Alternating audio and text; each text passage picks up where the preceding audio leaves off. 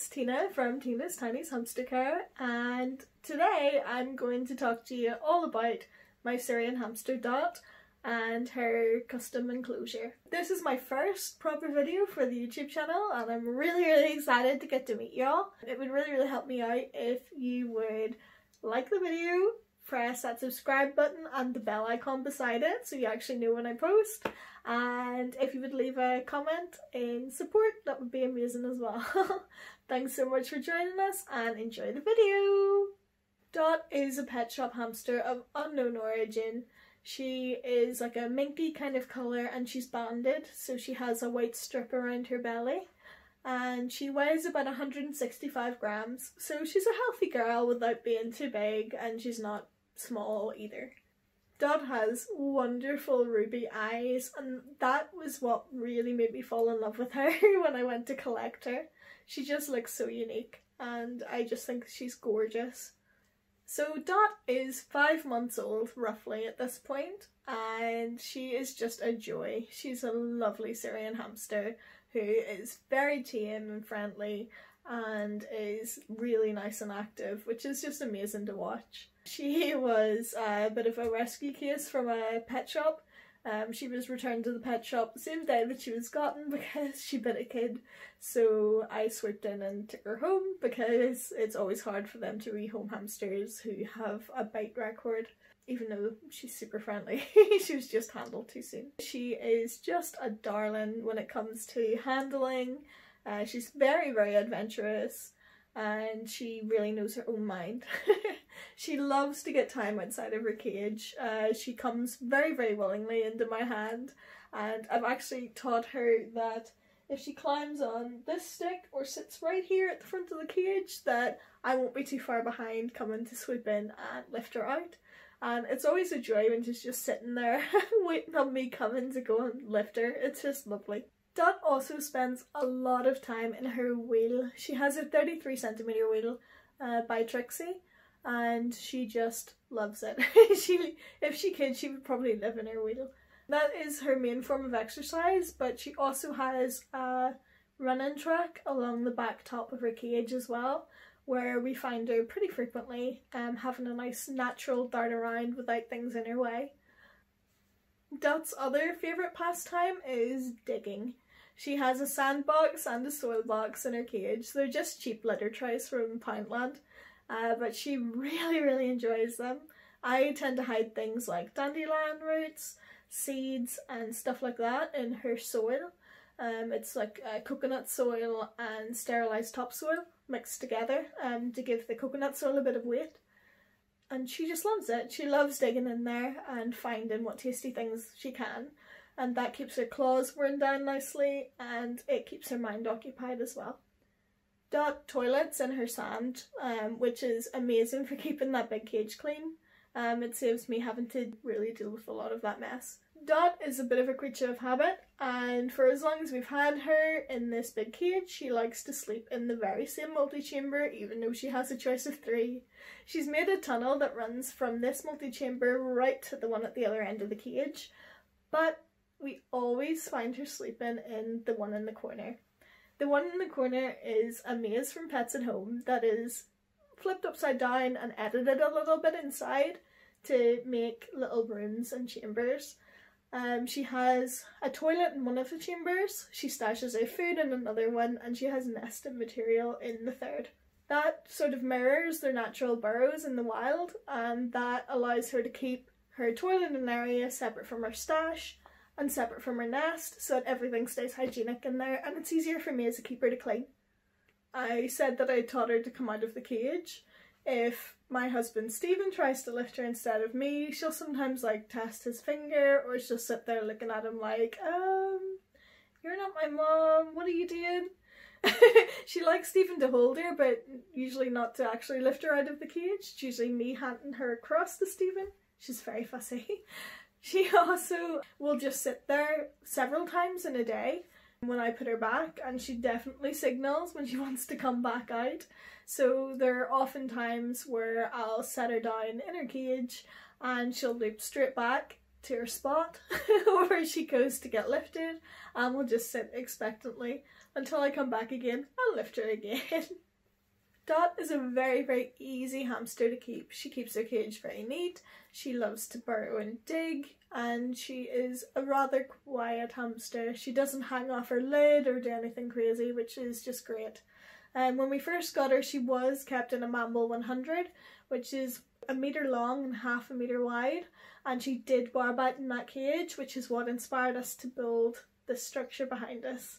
It kept her much happier, and it stopped some of those unwanted behaviours like bar biting. One of the things we love most about Dot's personality is how much she really pays attention to what's happening outside of her cage environment.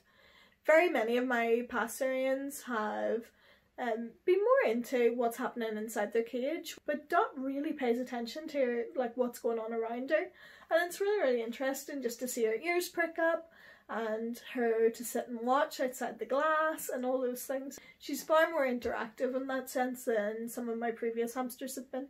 At around 5 months old, Dot is a wonderfully active hamster, so we are really lucky in that we get to see her quite a bit.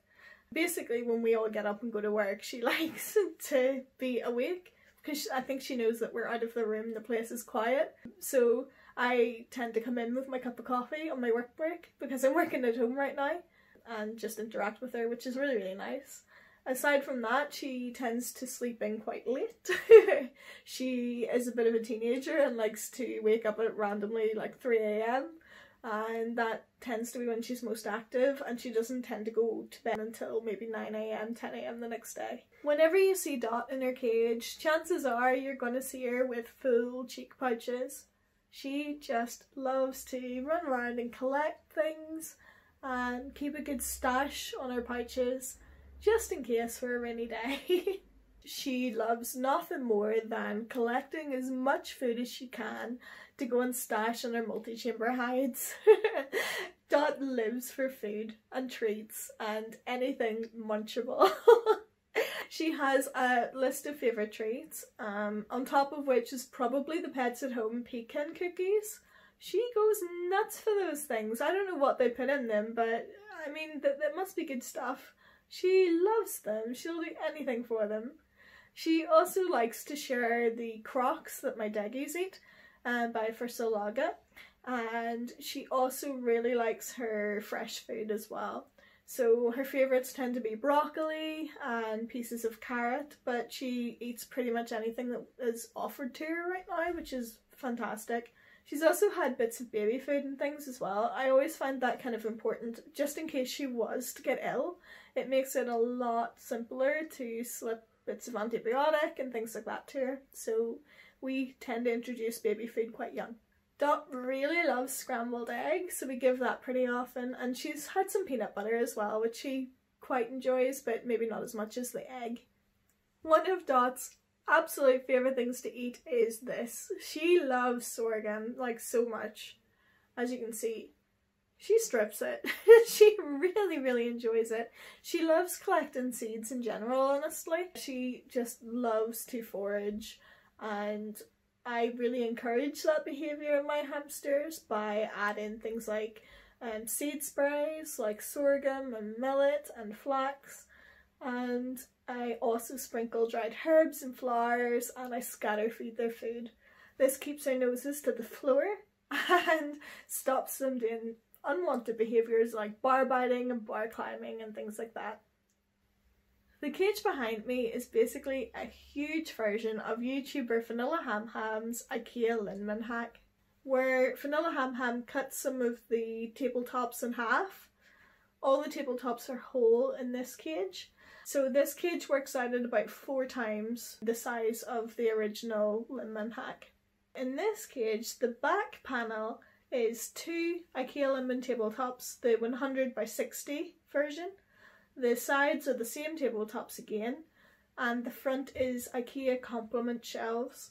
If I was to rebuild the cage, I wouldn't use those same shelves again because they're not quite the right size and they're not the size advertised online. I would just get a sheet of Perspex, cut the size, and fit that instead. It would be so much easier. We fitted 2 hinged lids to the cage so that we can roll them back halfway, I am very short. I am 4 foot 9 inches tall and I cannot reach the back of the cage very well at all. So it's very important for me to have the hinged lid so that Dot can't climb out the back of the cage while I'm working in the front. Very important for safety. When we were building Dot's cage, we were very inspired by German cage setups and natural cages in general. And that was something that we really wanted to do for Dot, especially with her doing some bar biting and bar climbing in the mambo. You'll notice some features in my cage are really similar to some of the cages that you would see on German hamster forums. For instance, we have the racetrack up at the back of the cage. We use at least 30 centimetres of substrate. In Dot's cage it's mostly 40 centimetres, bar the small dip at the front. And we also use a lot of natural materials in there as well. We also scatter feed Dot her food, and we have plenty of seed sprays and adventure foods in there as well to hopefully keep her nose to the ground and keep her invested in her environment and really entertained and enriched. When we were doing our research for the cage, I stumbled across some university researchers who looked at the wild environment for Syrian hamsters, and in particular looked at their burrow depth and temperature and the width that the tunnel range would span. And I took the measurements for this cage from that. It was just very important to me that Dot's cage allowed for those minimums of the tunnel width and tunnel depth that Bern University found in their research of wild hamsters. I really wanted to give her at least that range, even if I couldn't give her all the open space that a wild hamster would actually roam across. At least I could make her burrow something similar to what she would build for herself. I was sure that the cage was 2 meters long so that it could facilitate 2 meter range of tunnels, and Dot uses that full width for a tunnel. She has a tunnel that runs from this multi-chamber over here that she likes to sleep in right across to the other one. So I know that she really appreciates that, and that was one of the figures that came out of that research that I read, that I'll be sure to link in the description of the video. The same research also found that the tunnel depth was at least 34 centimetres and even way more, like right up to 90 centimetres plus. So when I was building Dot's cage, I wanted something that would hold at least 30 centimetres of substrate. Dot is a really keen burrower, so I'm really glad I did this for her. I use like a good mix of substrates as well, to be sure that it holds tunnels very well, and I press it down pretty firmly so that holds those tunnels and they don't fall apart the minute she comes out of them as well. We use a lot of natural decoration in the cage as well. I love things like cork tunnels, bits of driftwood, birch logs, all sorts of natural things like that, and Dot really loves to run over them, use them to hide behind and just generally interact with, and it's lovely to watch.